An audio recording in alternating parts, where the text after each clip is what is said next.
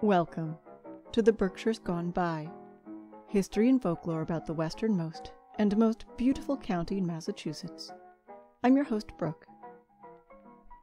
In the early days of the Berkshires, there were really only two ways to get around: walking or by cart, either drawn by a horse or ox.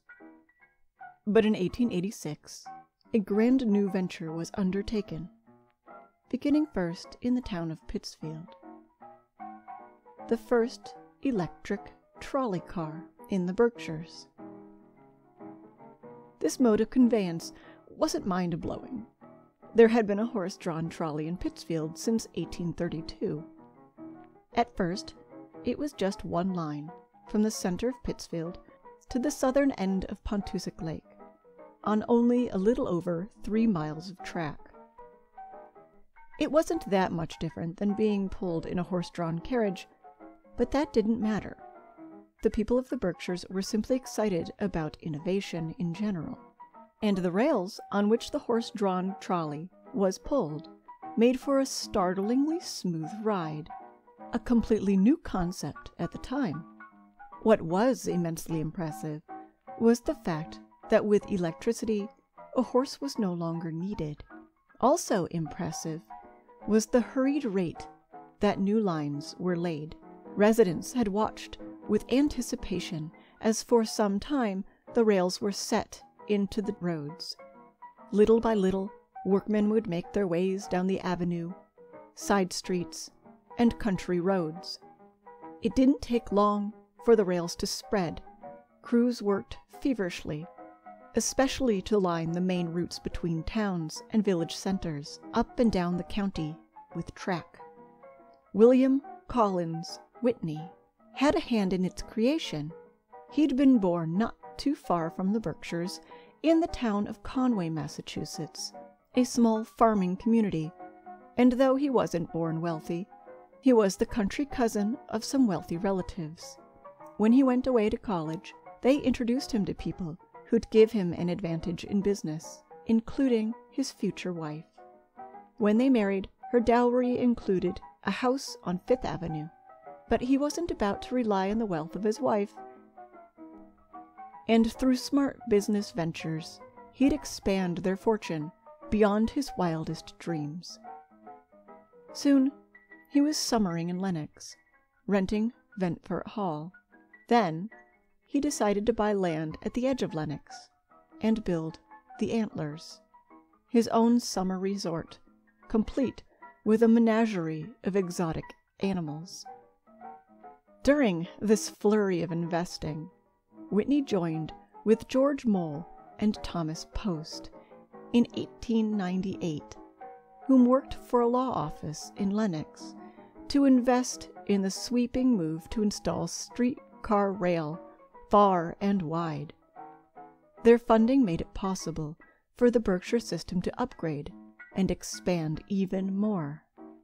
So much so that at its height, there were about 9 streetcar companies running trolleys around the county. And not just the county. Cars ran over to Hoosick Falls, New York, up to Bennington, Vermont, down into North Canton, Connecticut.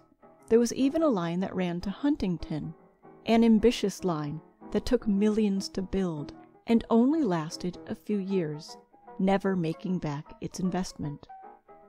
Built in 1903, a streetcar called the Berkshire Hills was said to be the most luxurious ever constructed. It ran a North County line between North Adams and Bennington, and had every convenience for a comfortable ride. Fine curtains and upholstery, it was the pride of the county trolley system. People used this trolley system to get to work and school, or to go shopping, perhaps to the theater, and farmers used it to move product around, as most streetcars had a section for cargo. They also helped transport the mail for the postal service. A passenger could also catch the streetcar at the corner and take it to the train station, where they could take the train almost anywhere in the nation. This opened up the world to a Berkshire citizen who may not have before been able to travel far at all. In 1902, the Berkshire Trolley Railway system made national news, but not in the light the county had been hoping for. While on a visit to the Berkshires, President Teddy Roosevelt stopped for a speech in Pittsfield before hopping back into his horse-drawn coach with a few others, including his Secret Service agent William Craig. They headed south for their next few stops, but before they were able to get very far, were overtaken and crashed with trolley car number 29 of the Pittsfield Electric Street Railway Company. I say crashed with because to this day no one quite knows where the fault lies. People argue that it was the driver of the streetcar. Others argued that it was the fault of the coachman. Either way, the result was the same. The president and his friends were hurt, and Agent William Craig, his loyal guardian and friend, was dead. If you want to know the details of this event, we have an episode in the archive all about it, called The Presidential Crash. Craig was the first ever Secret Service agent killed in the line of duty. The president was not terribly injured, but cut his tour short, and with a heavy heart he spoke of the loss of his friend at the Curtis Hotel in Lenox, and then the Red Lion Inn in Stockbridge, both places he had planned to visit, but instead he hurried out of the state. The crash was headline news around the world, and it wasn't the only crash in the Berkshires by any means. There was an accident in Lee in 1903 when a streetcar jumped its track at the end of a bridge. Both the bridge and the trolley were ruined. In 1910, 70 people were packed into a streetcar traveling at about 50 miles an hour. The trolley car left the track in time to smash into a supporting wall in Dalton at Gaffney Bridge. Almost all of those aboard suffered some degree of injury, and one was killed. Ridership didn't suffer too much. People still needed to get to the shops and to work. So the system grew, and riders hopped on and off. Love matches were even made. Not far away, in the town of Shelburne Falls, along the Mohawk Trail, a man boarded a street railway car. There he spotted a lovely young lady. It took some persistence, but they rode together often enough that the two eventually fell in love and were married.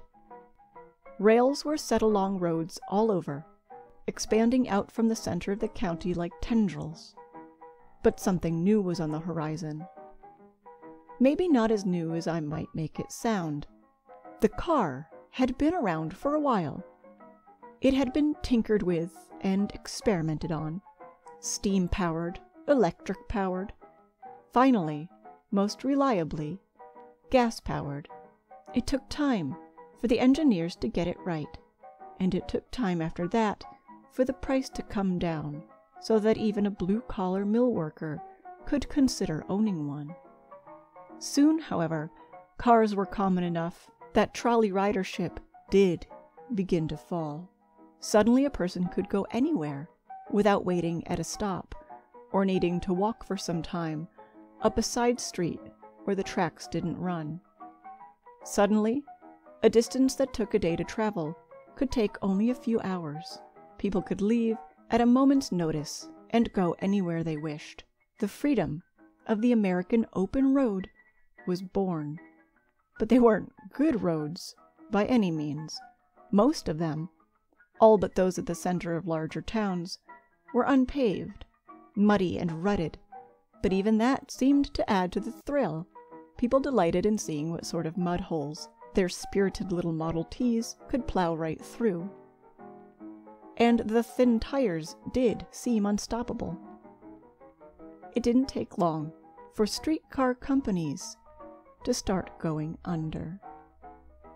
Those that remained tried to make up for the drop in ridership by increasing the fares and adding an additional fee for transfers, but it didn't help.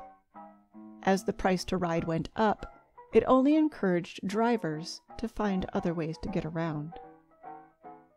In addition to that, streetcar companies began neglecting the cars themselves, which led to less enjoyable rides.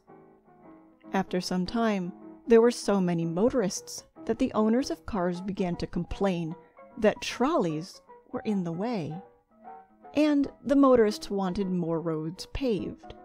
Having trolley lines in paved roads was, of course, perfectly possible, but it did make repairing and replacing rails much more expensive.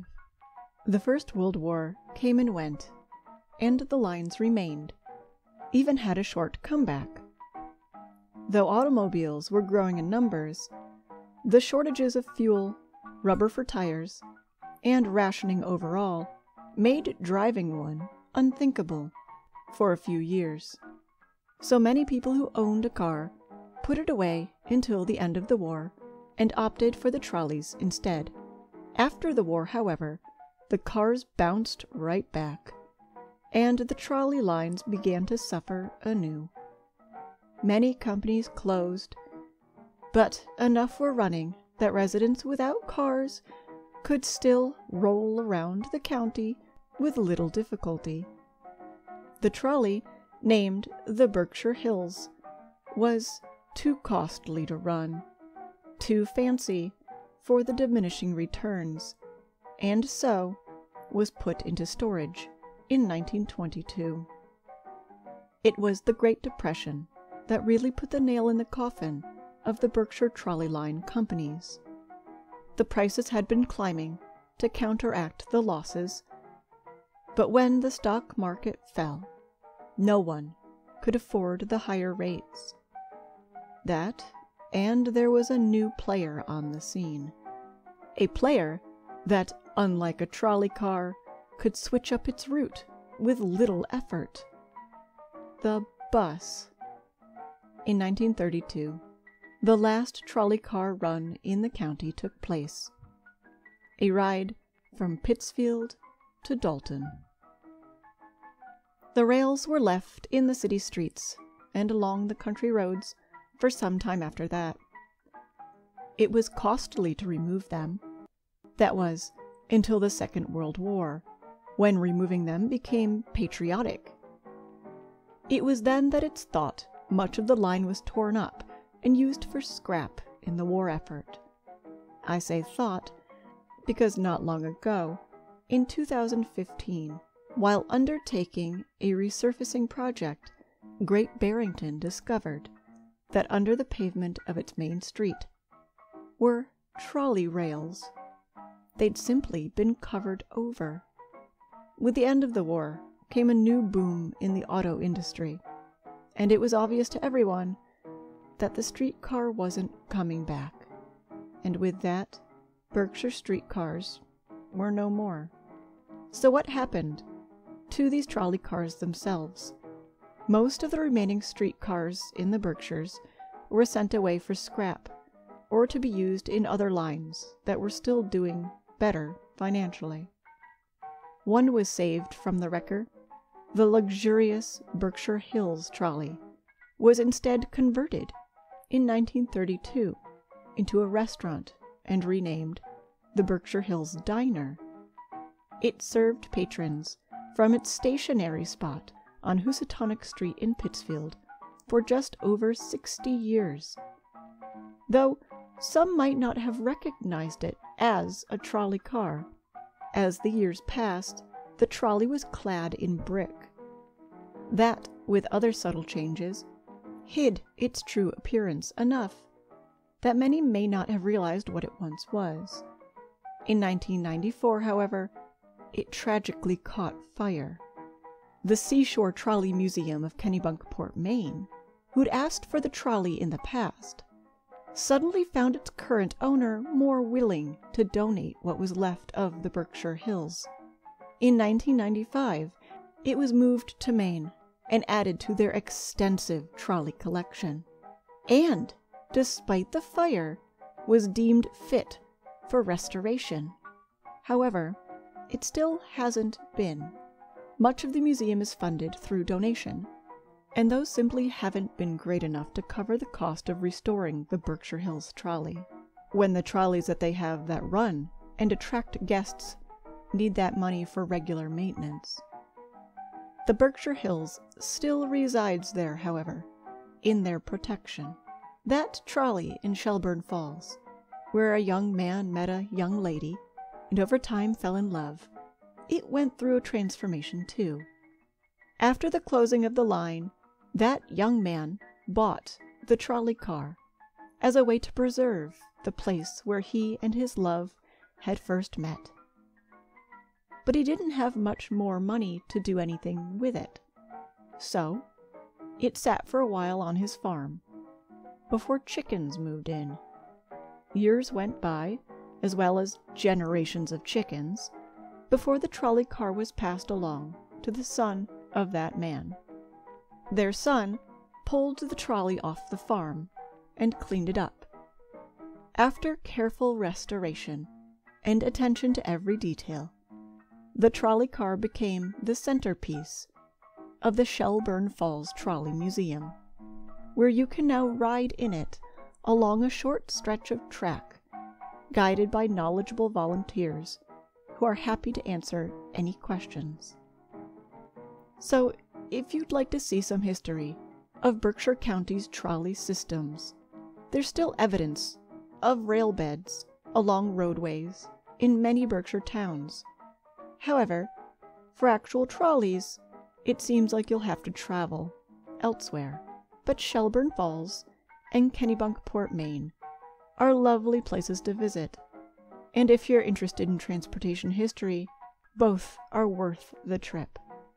Both the Shelburne Falls Trolley Museum in Shelburne Falls, Massachusetts, as well as the Seashore Trolley Museum in Kennebunkport, Maine, need donations to maintain their collections, as well as restore pieces they've been forced to set aside. This includes the streetcar named the Berkshire Hills. If you'd like to throw a few dollars their way, you can do so through their websites, though a surprisingly fleeting portion of Berkshire history, the trolley car system left an indelible mark, and still has loyal fans. And if we're lucky, maybe someday, this sort of transportation will be available to us again. This has been The Berkshires Gone By, created, written, directed, and read by myself, Brooke Renier, and co-produced by Deanna Garner. You can follow us on Instagram, Twitter, and Facebook, where I post pictures related to Berkshire history almost every day. You can also find more episodes on YouTube or by visiting www.theberkshiresgoneby.com, where there's every episode and specific photographs pertaining to each topic. We hope you'll join us for our next episode. Thanks for listening.